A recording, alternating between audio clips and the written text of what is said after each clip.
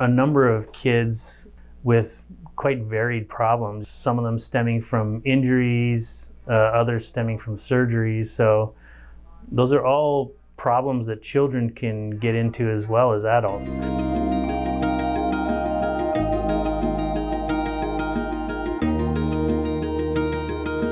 Children can have devastating peripheral nerve injuries, and the problem about that is that nobody sort of thinks to look for a peripheral nerve problem.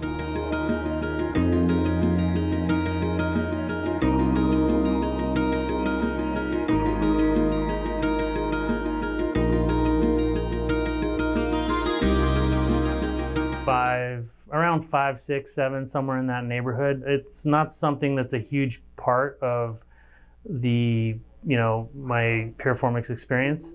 But when you see one that has it, it's just as clear as when an adult has it. I mean, if you know what you're looking for. The injury that she sustained was the direct that planted the seed for the development of the nerve compression. And I think that's the case with most kids, because they're not dealing with sort of the degenerative effects and some of the things that can cause nerve problems later in life.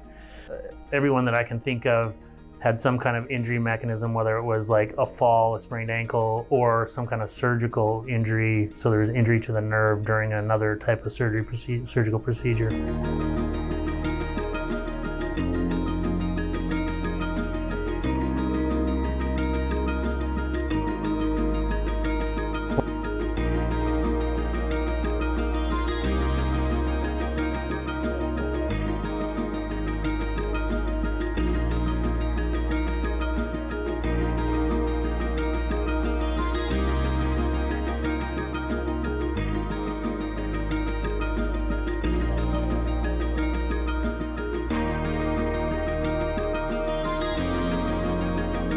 I've seen a number of kids that have this sort of constellation of problems, including, Ehlers-Danlos syndrome, POTS syndrome, and some other varied things that can go along with that. Those kids as a group seem to be more prone to developing a peripheral nerve injury. Like, for example, if they were to have an inversion sprain of the ankle, they're probably a much higher likelihood of developing peripheral nerve compression injuries following that than a normal kid, for example.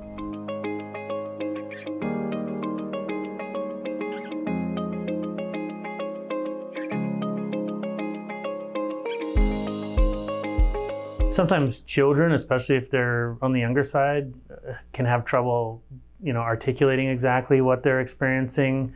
Medical professionals will tend to discount children more quickly because it's like, it's a kid. There's nothing wrong. All the imaging's okay. Kids don't have problems otherwise. So maybe they might jump to sort of some diagnosis like malingering or secondary gain, or the kid's just kind of seeking attention, or whatever the case may be.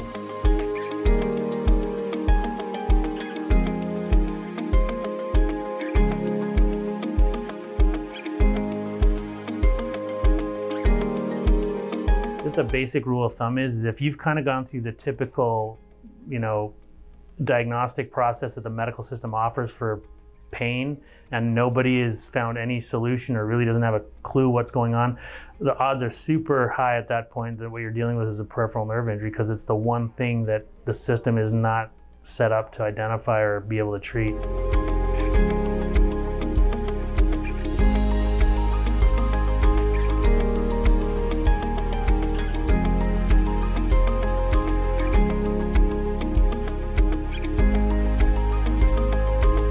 There's a lot of laparoscopic surgery that gets done on children. I mean, there's children's hospitals that do a lot of surgery, and anytime you're doing surgery by a nerve, there's the possibility that you can injure the nerve, and especially with laparoscopic, because you're just blindly pushing these trocars through the abdominal wall, and you have no idea where those intercostal nerves are, and it's not even something you think about. Given the volume of laparoscopic surgery that occurs in young people for these kinds of various reasons, and also, incisions for open surgeries, there's got to be a much higher percentage of kids that end up in chronic pain due to nerve injury than anyone recognizes.